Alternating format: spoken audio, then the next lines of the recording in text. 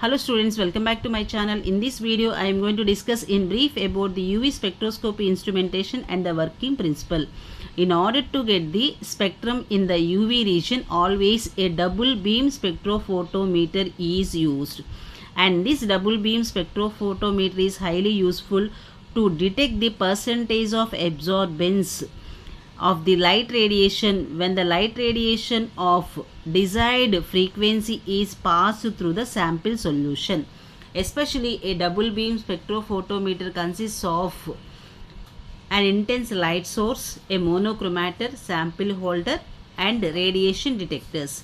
Especially hydrogen or deuterium lamp is used as the light source. Monochromator is highly useful to isolate the light radiations of desired wavelength. Especially we have to get the UV radiations. A pair of cuvettes are used to hold the sample and the reference solution.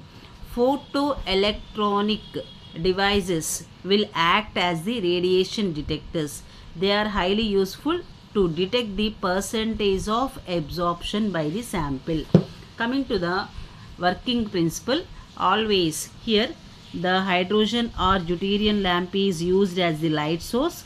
So whenever the radiation falls on the monochromator, it is capable of isolating UV radiations from the remaining radiations. So the UV radiations will be passed through the slit onto the recording disc.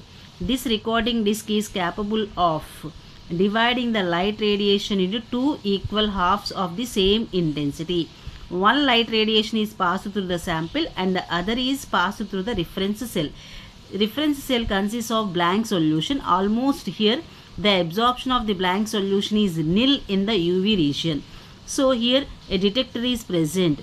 This double beam spectrophotometer is designed in such a way.